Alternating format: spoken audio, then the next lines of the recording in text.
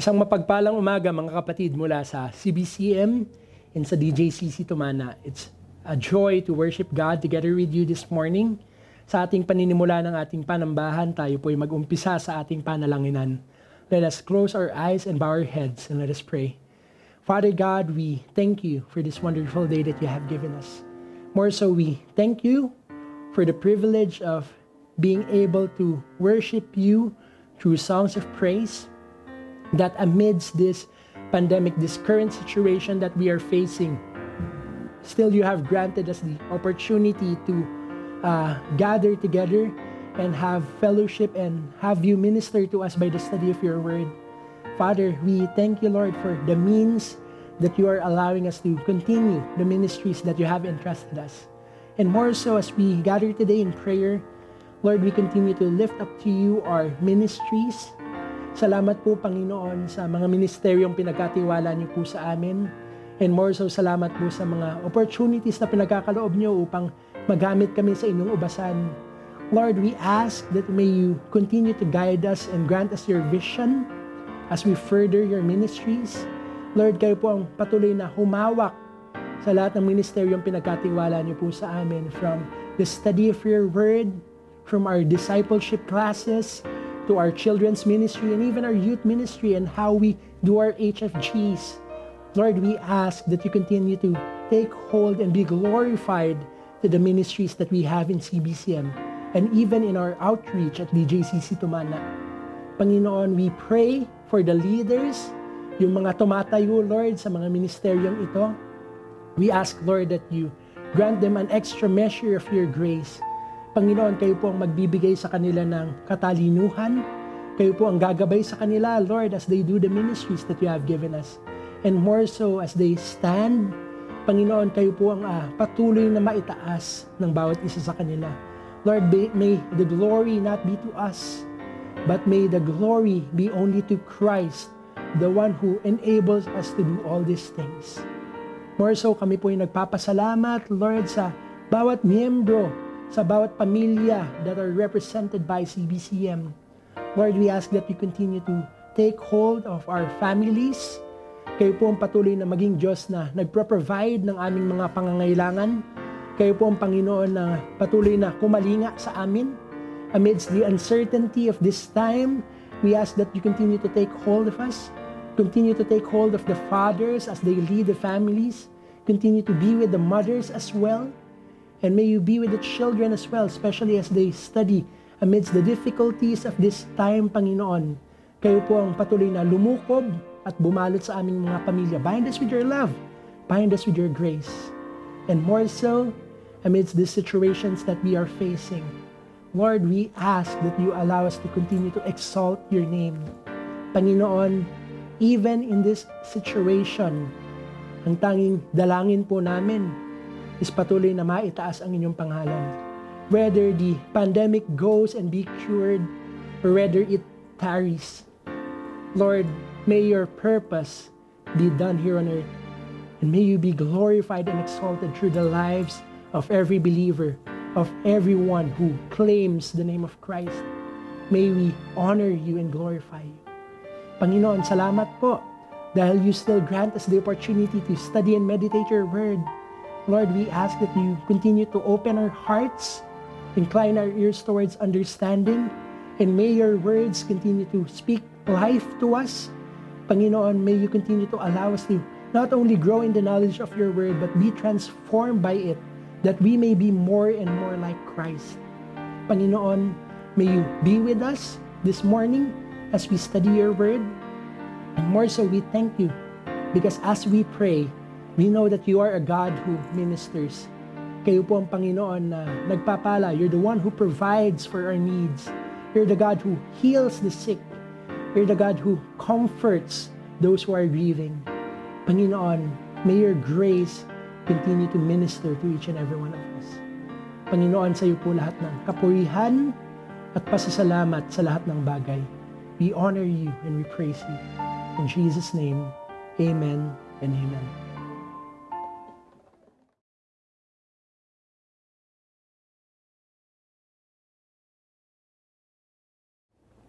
Good morning, our dearest brothers and sisters from Community Bible Church of Marikina. At ganoon na din po sa ating mga kapatid mula sa JOB027 Tumana. Indeed, it's a joy once more to worship God together, worship Him through songs of praise, and more so worship and honor Him through the study of God's Word. I'm Pastor Jair Navarro, and once more, it's my joy and privilege to lead you in the study of God's Word.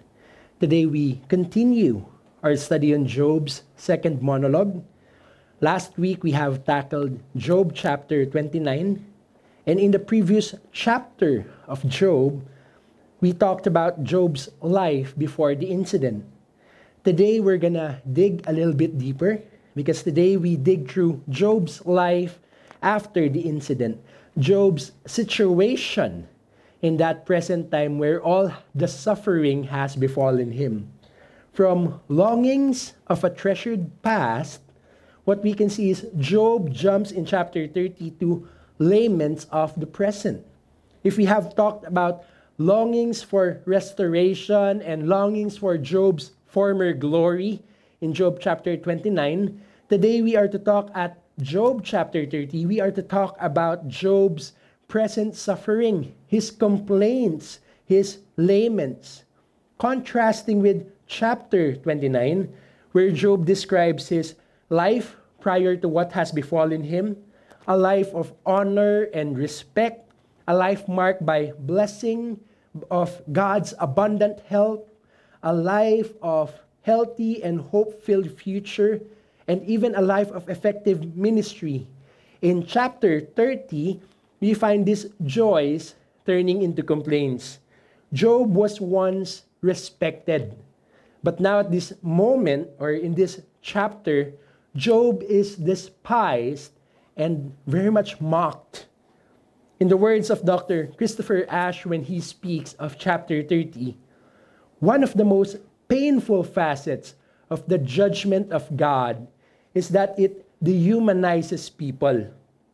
Men and women are created in the infinite dignity and honor, in the image and likeness of God.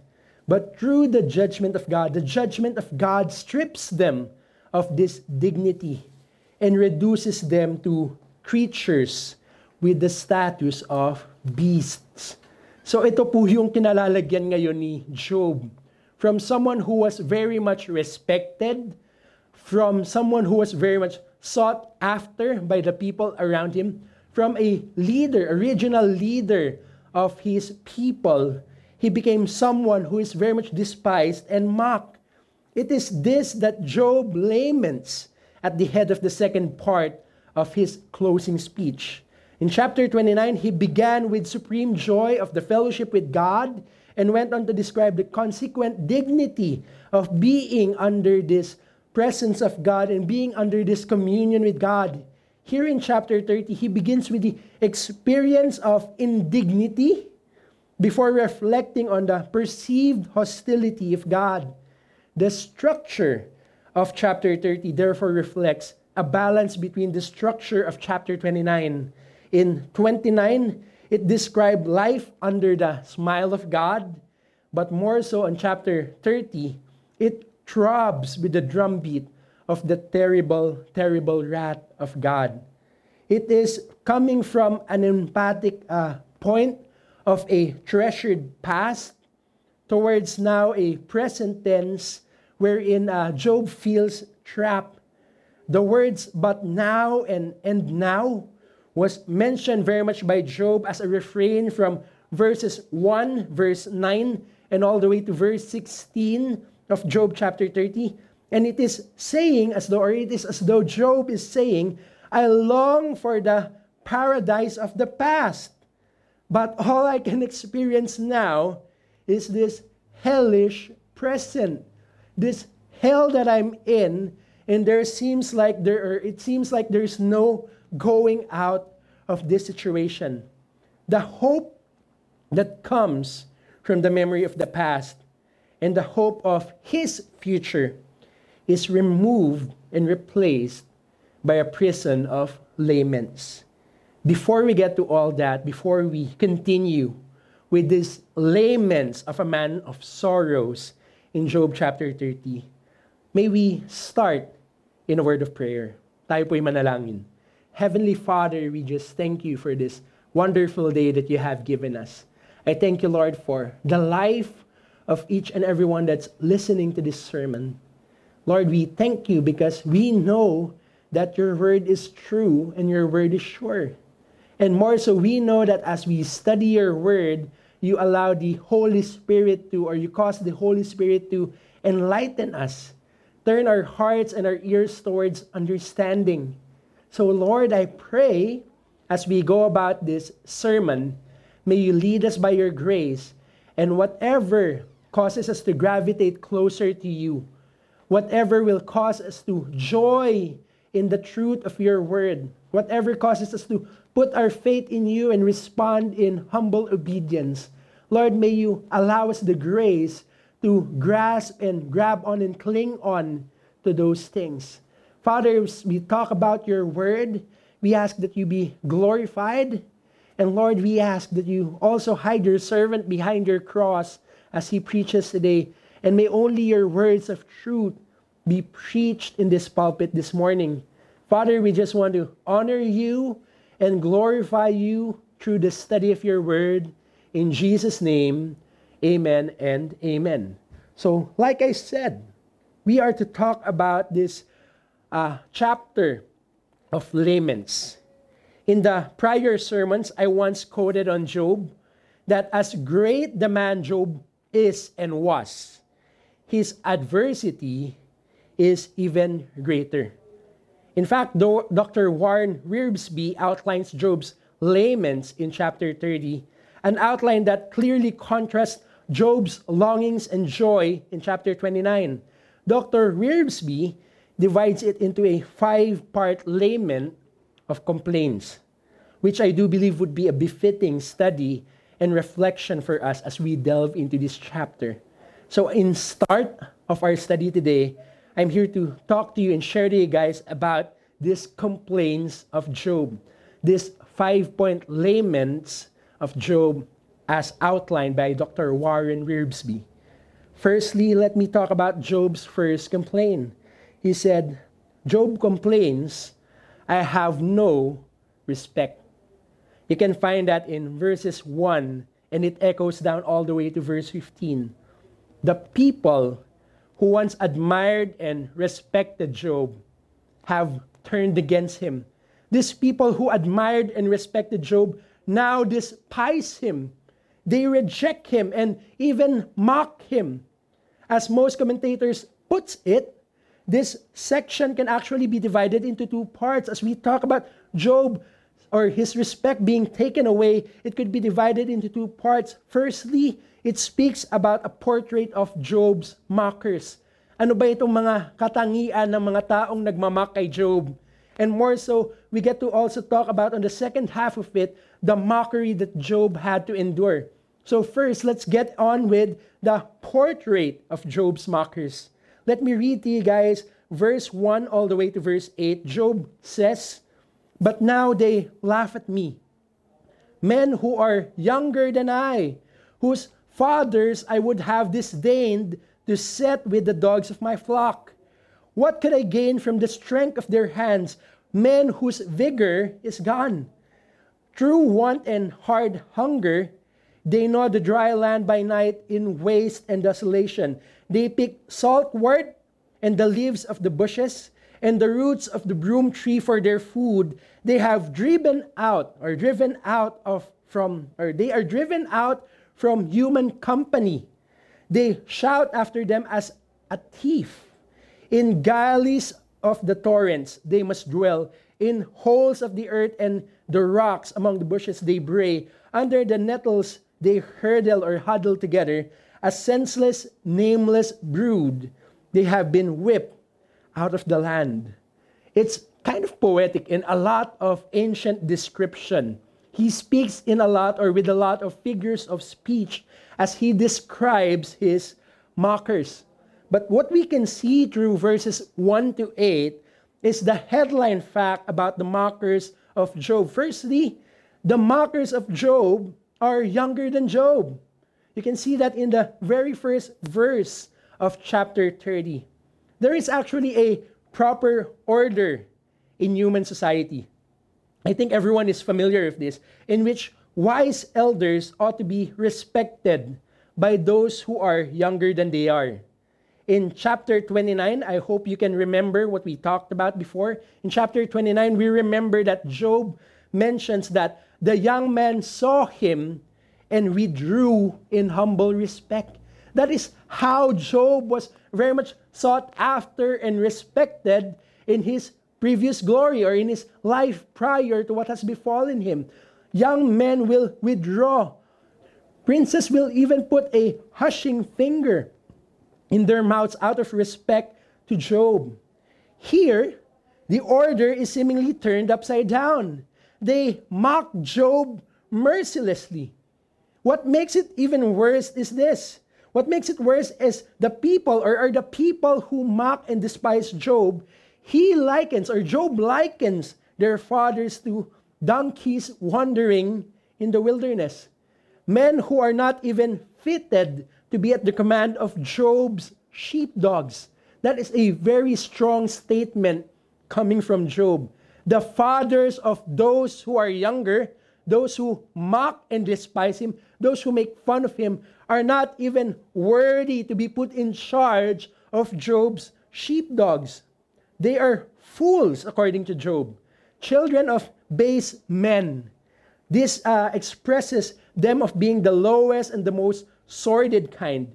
Think about a group of people here, my dear brothers and sisters, people who are the lowest of the low in their culture and society, who simply forage for food and for firewood. These are like scavengers who had nothing to eat or nothing to live with, not even clothed. They simply forage. They simply forage for their food and their shelter. Job was very much tortured by this irony. They are gone from want and hunger. They had to live in clefts of the valley. They are sons of fools. Job thought of what worthless men without vigor, were now his loud critics. Imagine niyo po ito.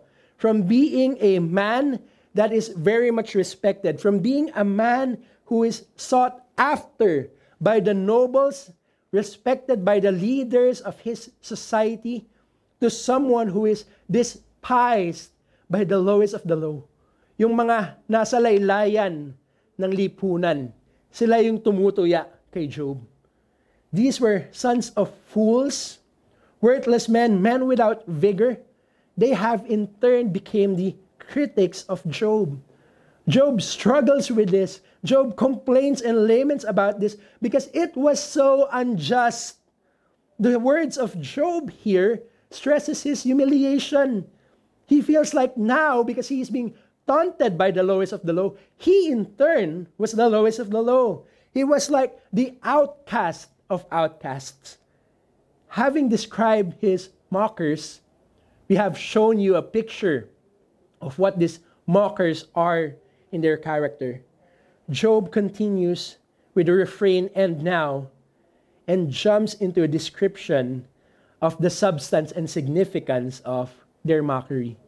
Now, Job brings us to the second part of this lament and complaint. Job says, I have no respect. I am being mocked by the lowest of the low. Now, he brings us the picture of how these men are mocking him. Let me read to you, my dear brothers and sisters, what's written in verses 9 all the way to 15. Job writes, and now I have become their song. I am a byword to them. They abhor me. They kept aloof from me. They do not hesitate to spit at the sight of me. Because God has loosed my cord and humbled me, they have cast off restraint in my presence. On my right hand, the rabble rise. They push away my feet. They cast upon against me their ways of destruction. They break up my path. They promote my calamity. They need no one to help them. As though a wide breach they come, amid the crash they roll on, terrors are turned upon me. My honor is pursued as by the wind, and my prosperity has passed away like a cloud. Here, Job describes this mockery that he has to endure at the hands of these debased men. Imagine how Job is being mocked, how he is being made fun of by the lowest of the low. Verse 9 headlines and echoes what is written in verse 1 of chapter 30, saying, "They laugh at me." Job had become one of their jokes. Isa na siyang kasabihan ng panunuya. A laughing stock among the lowest of the low. Job has become their song. In a sense, a taunting song. To become Job now is like an idiom, a byword, an idiom that refers to someone being utterly cursed and worthless. Para po bang naging kasabihan na siya, gusto mo bang maging katulad ni Job? And when they say, maging katulad ni Job, they mean the lowest of the low, someone who is very much cursed by God, someone who is very much worthless, someone who is at the lowest of the low. In verses 10 to 14, the substance and the significance of their mockery alternate. Firstly, let me talk about verse 10. The substance is that they regard Job as utterly despicable. These men who are very much despised and rejected by their society, in turn, despise and reject Job. Imagine the irony. Those who are despised, those who are at the lowest of the low, putting Job even lower. There may be a camaraderie, according to some philosophical points, or in philosophical points, there may be some camaraderie among outcasts. It's like those who are at the lowest of the low, they cling together. They have their antisocial social club, per se. But this is not extended to Job. Para po bang pagdating kay Job, mas mababa pa siya, so he is not welcome.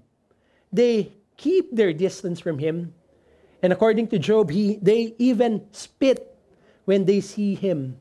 According to other translations, it is even more likely that Job is saying here, they spit in his face every time that they see him.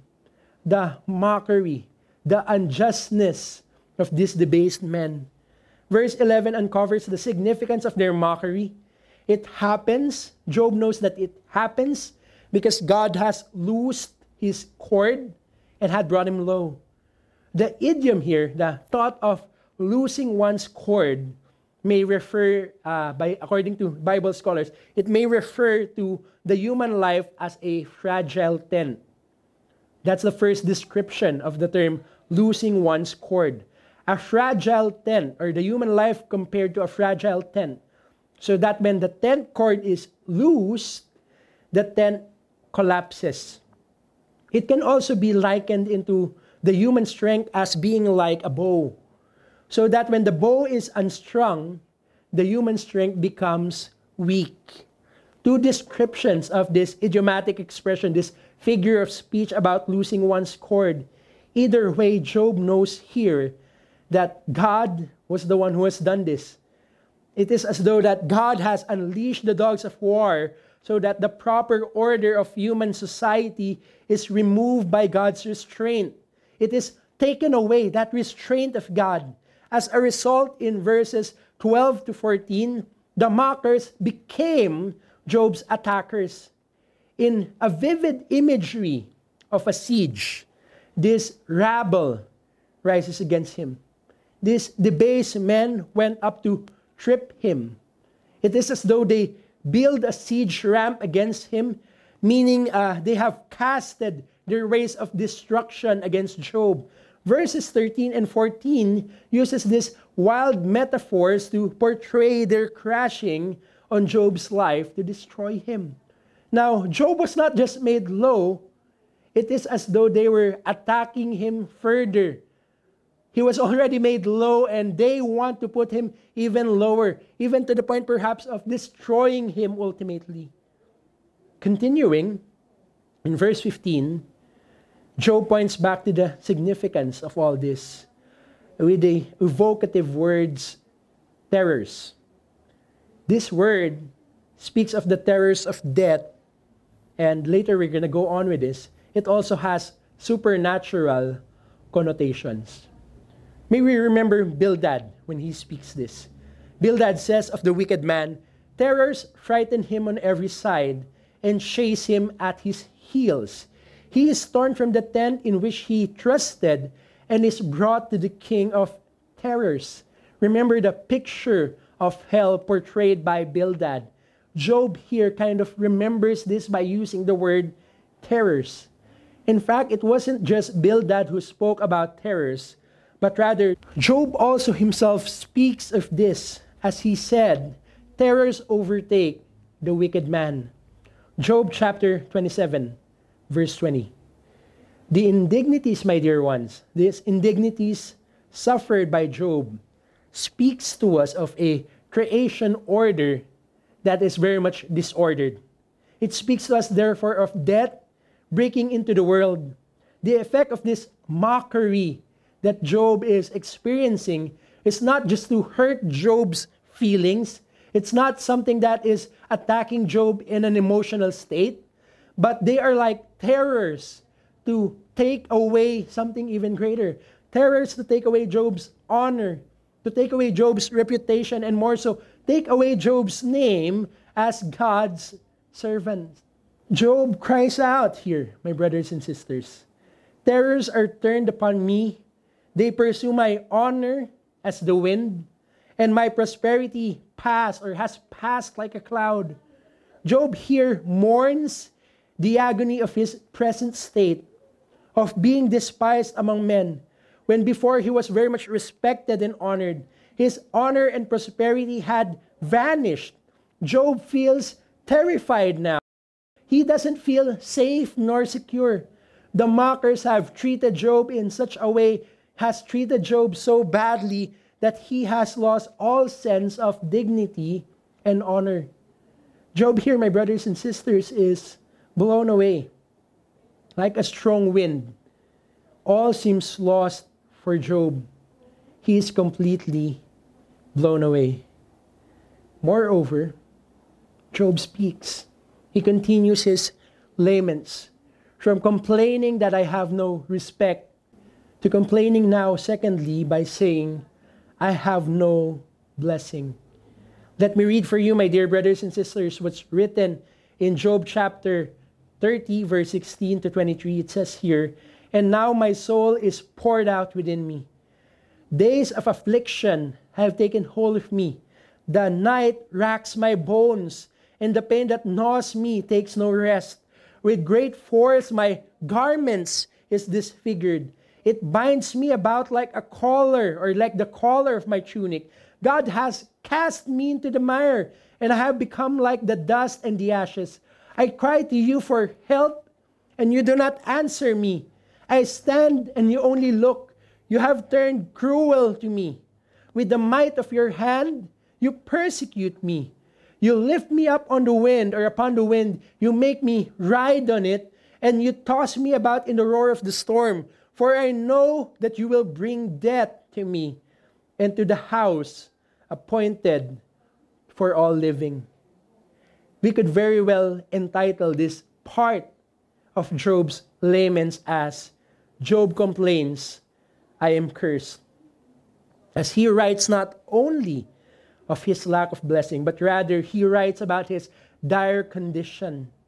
The first two verses in this section, verses 16 to 17, describes Job's mental, emotional, and physical condition. His soul is poured out like water. He is mentally and emotionally drained of strength. His condition is weak because of his affliction. His condition could very much be likened to that kind of pain when someone suffers pain where no drug will be able or is able to take away the pain. Pain that is so great that it keeps you from sleeping. Sa sobrang sakit po ng dinadanas ni Job, tila ba hindi na siya makatulog. And as Job lies awake in night, feeling all this pain in his body, feeling all his pain in his emotions, he is wrecked all the more by the pain of hearing the voices of his tormentors. The insults simply keep coming or keep running through his mind. Just picture out this very destitute state of Job, from a life that once flourished to a life now of pain, a life of misery, a life of mockery. Job describes the terrible effects of his suffering, his physical condition, and he likens it to being choked by a powerful force, a force binding his neck. He speaks of this in verse 18 to 19, an overall picture likened to being grabbed by the neck and thrown into the mire, or even worse, thrown into a raw, open sewer. Para po bang sinakal na siya, ibinato pa siya sa may basurahan. And Job blames God in this situation. He blames God for throwing him in the trash heap. In continuation, my brothers and sisters, in verses 20 to 23, in the verses right at the heart of chapters 29 to 31, we find Job now addressing God for once and the only time in chapters 29 to 31.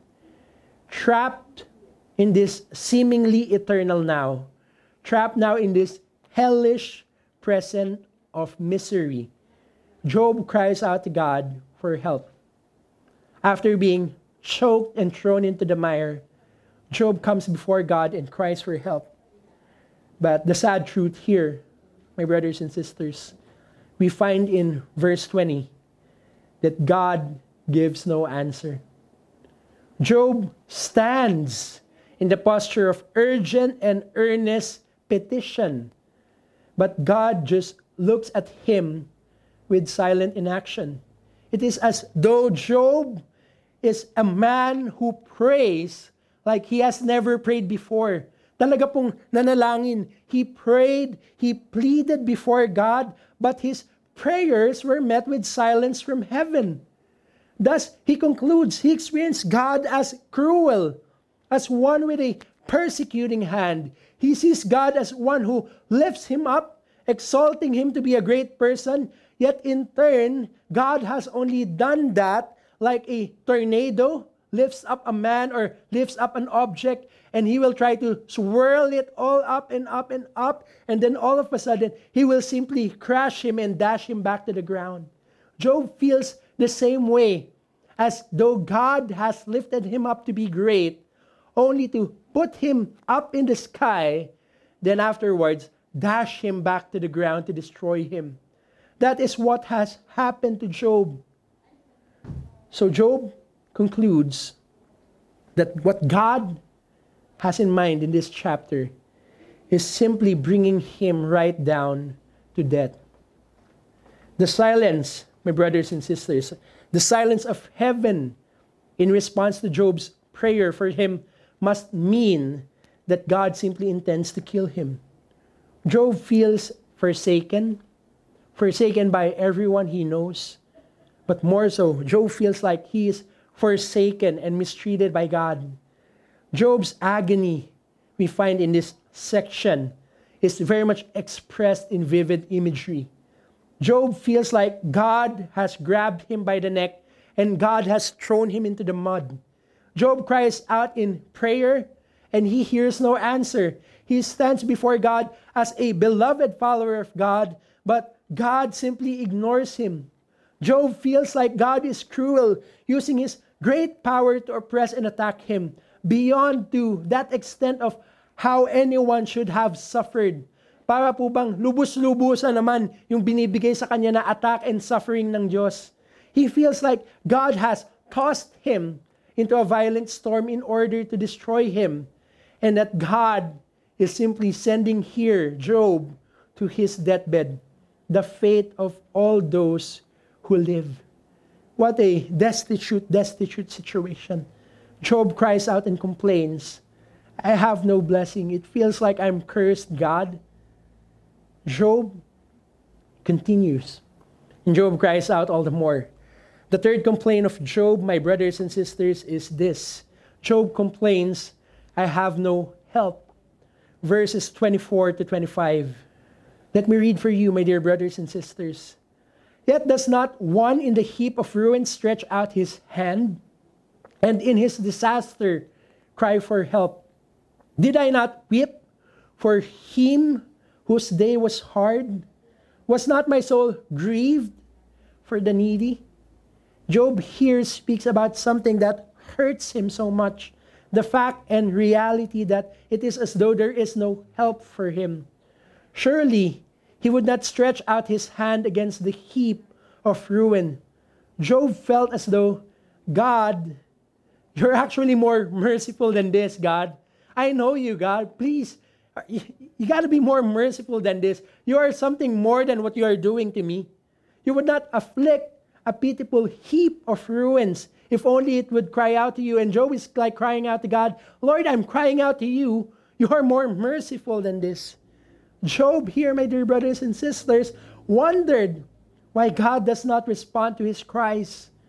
Clearly, we find Job heartbroken. He is stunned and disappointed that there was no one willing to help him in this horrible circumstance. What wicked person, scholars ask, what wicked person would kick a man when he is down and out? How cruel do you have to be to go after the broken person? Nonetheless, this is how his mockers treated him. He was already down and out. Job is asking for help, but no one comes, not even God. To take matters even worse and to make it even harsher, or make Job feel a little bit more desperate and depressed, Job knows what it is like to have compassion for the needy. As you remember, Job chapter 29, it speaks about Job's ministry to the fatherless, Job's ministry to the widow, to those who are blind. Job was like a set of eyes to them. To those who are lame, Job walks for them. To the stranger that Job doesn't even know, Job fights for their justice. But to make matters worse, even though Job knows what it is to have compassion for the needy and a deep compassion for the poor, troubled, and helpless, now Job is down and out. No one would help him. Why doesn't God, or at least anyone, sympathize with him? Job cries out, I have no help. The irony of it all, I was helping everyone else. In my previous glory, when I was respected and sought after, I was trying my best to help everyone else. But now when I'm down and out, no one seems to care. Continuing, Job complains, I have no future. After seeing no response from anyone, after seeing that no one cares, Job complains, perhaps I just have no future anymore. Let me read verses 26 to 28. But when I hoped for good, evil came. And when I waited for light, darkness came. My inward parts are in turmoil and are never still. The days of my affliction comes to meet me. I go about darkened, but not by the sun. I stand up in the assembly and I cry for help. Job feels disheartened, my brothers and sisters, disheartened and dismayed. Job's future looked dim and grim. It is not good, nor is it encouraging. When he hoped for light, all he received was darkness. And by darkness, according to scholars, it means that Job didn't receive no answers from God. No answers to why he is suffering. Some scholars will even say, or maybe he was saying that he longed for relief. But nonetheless, he got none. He looked for the light, but he was only met by darkness. He looked for good, but evil came. The main and continuing point that we can find here, my brothers and sisters, from verses 24 to 26, is that it is as though God has not treated Job as Job have treated others. When Job was a regional ruler, he came across sufferers. He wept for them. His soul was grieved, and he took pity on them. That is seemingly what is right, seemingly what the godly is supposed to do. And it is simply also the response that Job actually expects from God.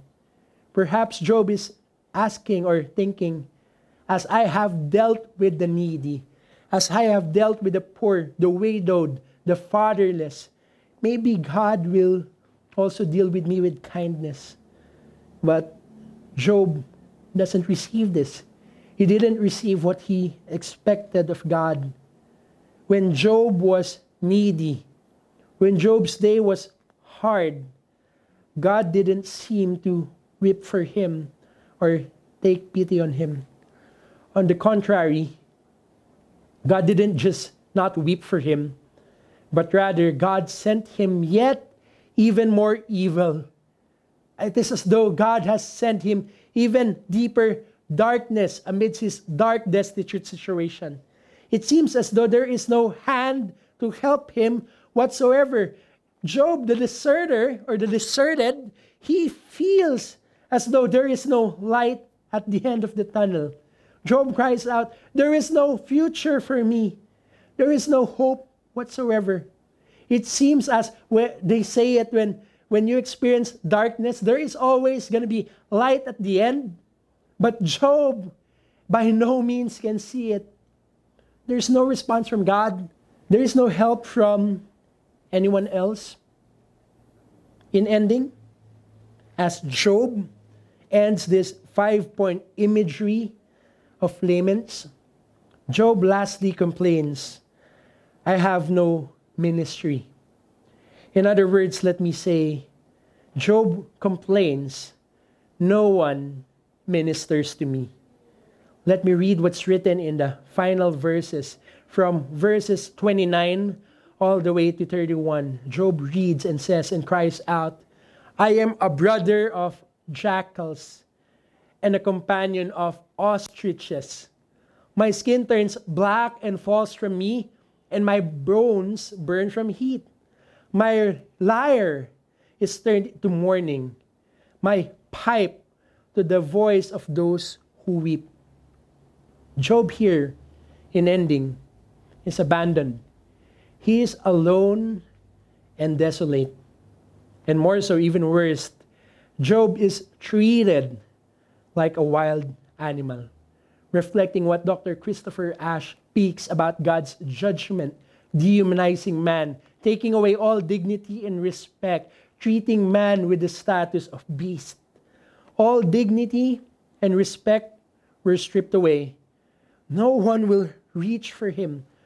No one will minister to his need. Job continues to describe the depth and the endurance of his misery. He is all churned up inside, with day after day affliction as it was coming to meet him. Each morning he wakes to another day of difficulty. There was like no rest for him. It's like every day that goes by, it simply gets worse and worse. And even worse, his physical ailment has left him outwardly decaying. He says here that he is so churned up, he is black, and it is as though his skin falls from him. And more so inwardly, he was not just decaying outwardly. Inwardly, he is very much fevered. He is darkened by grief. And in the last verse, it gives us a very powerful imagery of what Job is feeling. The harp, culturally, was an instrument of joy and comfort. We know that whenever Saul was being tormented by a demonic spirit, David will play the harp to calm him down. It was an instrument of joy and comfort. The flute, on the other hand, is an instrument of joy and celebration. A flute is an instrument of jubilee. But Job's harp and pipe is now stricken by grief. All that Job hears now is wailing. His whole life consumed by mourning and weeping. Job was once respected. He was respected for who he was and what he did. Now Job's life consists of being daily despised, unending pain, physically and emotionally, even mentally perhaps, and more so, he faced a daily of having his prayers unanswered. It is as though that Job was despised by every man and seemingly ostracized by God himself. Job is put in a desperate, destitute, depressed state. Continuing, we talk about now this laments of a man with many sorrows. We sum it all up. What is the relevance of this all? In ending to the second part of Job's monologue, he complains, he cries out, and he laments. We hear here the laments of a suffering man. For the third time in this sermon series, I would like to quote on Dr. David Marikina as he comments on Job's anguish. It is though like a wounded lover, Job asked the question, who has changed? Is it I who changed? Or was it you, God? Job, on what has befallen him, cries out to God, the God who was with him in all aspects and respects of his former glory, and the same God whose hand is now seemingly against him.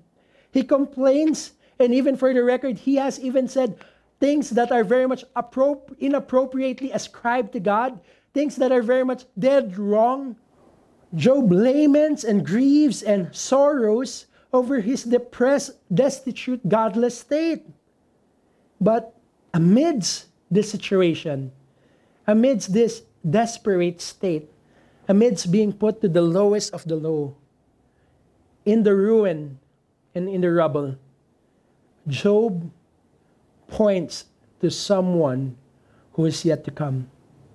As Job here expresses the laments of a man with many sorrows, he points to a man, a coming man, with even greater sorrow. A man spoken of by the prophet Isaiah in Isaiah chapter 53. Let me read for you, my dear brothers and sisters. Isaiah 53 verses 2 to 3. For he grew up before him like a young plant, and like a root out of dry ground. He had no form or majesty that you should look at him, and no beauty that we should desire him. He was despised and rejected by men, a man of sorrows and acquainted with grief, and as one from whom men hide their faces. He was despised, and we esteemed him not. Amazingly, my brothers and sisters, Job continues to foreshadow Christ. Last week, we talked about Job's longings and how it foreshadows a coming Christ who will be the perfect king that Israel was looking for.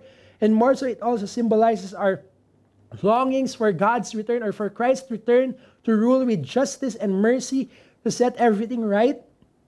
Job, even in his present desolation, foreshadows Christ. Amidst that, Job pictures what the Isaiah or prophet Isaiah was writing about in Isaiah chapter 53. He speaks and he portrays of the coming Christ, the Son of God, who is to be made flesh, the Son of God for whom redemptive suffering will turn God's good order upside down. From a Christ exalted over all creation to a Christ despised by sinners. In verses 1 to 15, specifically verse 11, Job rightly understands that the order or the disorder he experiences is God's doing, and that it has supernatural dimensions. I have told you a while back that we'll get back to the supernatural connotations of what Job is suffering. The unleashing of death into the world that he had known as the world of life and order. Job was experiencing the judgment of God. He cannot understand why this is so, but on our side of the cross of Christ, Job's indignity begins to make sense, as it foreshadows the redemptive suffering of the cross, when one greater than Job will in turn suffer even greater indignities than Job's. Christ, he was the Son of God, He was eternal. He was there from the very beginning, for whom all things was created. Christ, from whom and for whom all things are made, was made flesh, and he dwelt among us. Jesus, who ministered, Jesus who came to heal, feed, and serve us, who taught and proclaimed God's kingdom is at hand and is to come. The God-man who lived a sinless, perfect life was born, okay? He was born to suffer indignities at the hands of rebellious creation. We're the same people that he healed, fed, and served, whom cheered for him during his triumphant entry to Jerusalem. These same people will later cry out with the foolish Pharisees, saying, "Crucify him, crucify him." A man who will be deserted by his very disciples. He will be deserted by the men who had walked with him, who lived with him, who seen every deed of him all throughout the 3 years of his ministry. This very man will desert him as he is to be hung upon the tree. A man who will be wearing the crown that showed no dignity, and the King of Kings who's going to be placed for all the world to see, to show this grace. The hands that mended creation to be pierced for transgression, and the one who was from all eternity to die in this grace, to die on that cross. What we can see, my brothers and sisters, is redemption or redemptive suffering will turn the order upside down. As it was turned upside down for Job, more so, it was turned upside down for Christ. Moreover, as redemptive suffering turns God's order upside down, the remainder of Job's laments takes us deep into the heart and pain of his sufferings. For it is a suffering that is so necessary that God will not heed the calls of the sufferer until it is accomplished. The second point as we end, second point I'd like to point to you, aside from the redemptive suffering will turn the order upside down, the second point I'd like you to take here is redemptive suffering is absolutely necessary. So necessary that there must be no answer from God. Picture this out and what Job portrays as his prayers were unanswered by God. That the Son of God himself will be denied as he pleaded, "My Father, if it be possible, let this cup pass away from me." Matthew chapter 26, verse 39. That the Son of God will be crying out, like I said last week, the Son of God crying out, my God, why have you forsaken me?" There will be no answer to the cries of the Son of God. Matthew chapter 27, verse 46. As he hung upon that cross, as Christ hung upon that wooden cross made by sinners, beaten and put to death by sinners, as the Father veered away. Job's sufferings foreshadow the pain of a man who had to go right down to death, even death on the cross, before his cries would be answered by God. There is a terrible divine necessity about redemptive suffering. God is doing something so ultimately wonderful here that unanswered prayer is the necessary price of achieving it. And Job begins to experience this, my brothers and sisters. His prayers will not be answered, or it will only be answered, but only when his sufferings have achieved what God has purposed them. In a deeper way, it was the same for Christ. God will keep a silent ear. He will not respond until what he has planned through suffering is accomplished.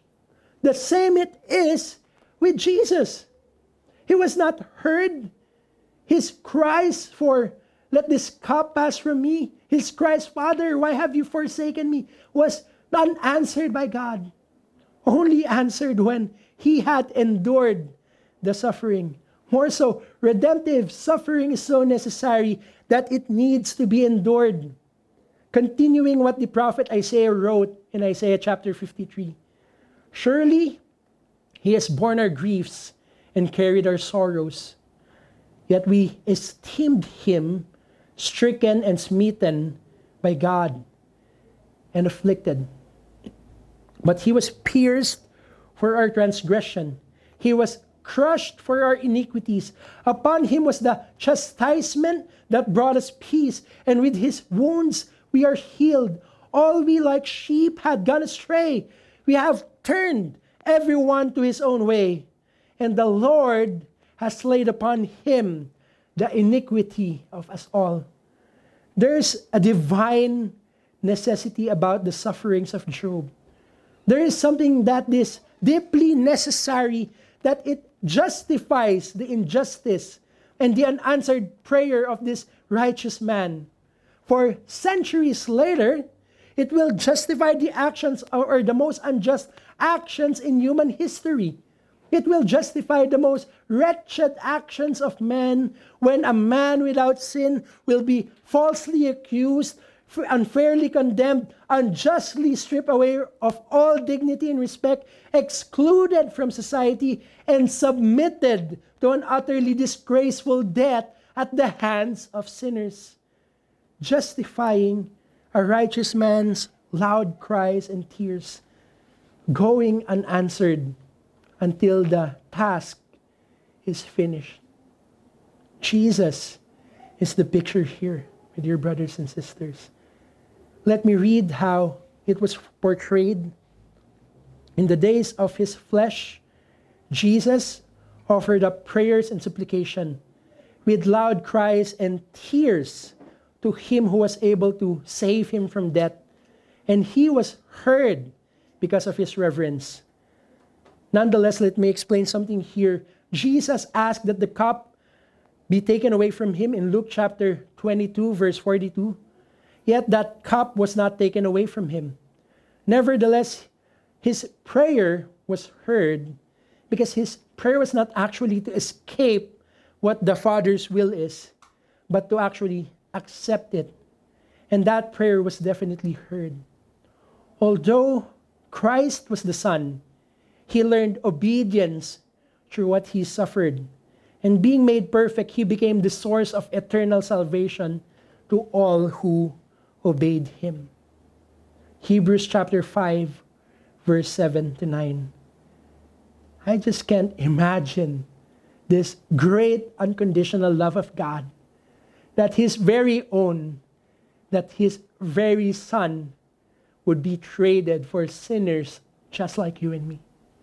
That the Son of God will be brought low, that the Son of God will be put to utter disgrace and indignities, that the Son of God will suffer shame and the most excruciating pain of being nailed to the cross for sinners, for wretched sinners like you and me. In ending, how does this make sense for us? What do we make of Job's second part, or the second part of Job's final speech? Well, brothers and sisters, I have to answer, ultimately, the cross. The necessity of redemptive suffering, turning all order and even what man knows of God upside down. The necessity of a just man suffering. The necessity of the cross. And as this was ultimately necessary for Christ, and even necessary for Job, it too is necessary for us, Christians of today. It remains necessary that we, followers of Christ, should know what it is to experience suffering and pain, and even at times, prayers being unanswered in the presence of this injustice and ungodliness that we face in this age. It is ultimately necessary. As it was for Christ, as it was for Job, so it is necessary for us to endure suffering, to stand firm upon His word amidst persecution and mockery, to stand upon our hope amidst the difficulties of this dying world. Ultimately, Job is to find out. And as we know in Christ, we too will see God's purpose and great purpose achieved by suffering. Why are we going through all these things that we're going through now? Why does God not help us during the times that we pray and we're so desperate? Why would Job not hear, or why would God not hear Job? Because God is working amidst the suffering.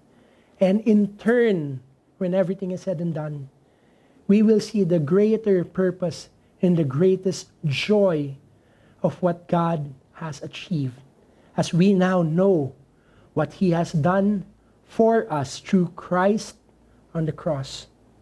We will know the purpose of suffering, but not now. Hindi pa po ngayon. Not yet. As we tarry, may we cling to our hope in God. May we cling to what we know of God.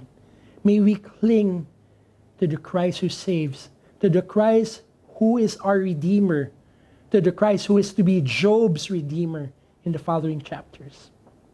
That being said, let us pray. Father God, we thank you for the study of your word. Father, we thank you for your word is true and your word is sure. And more so, as you surely picked up from the suffering that Job has experienced, and more so, you have delivered from the suffering that was felt by Christ Himself.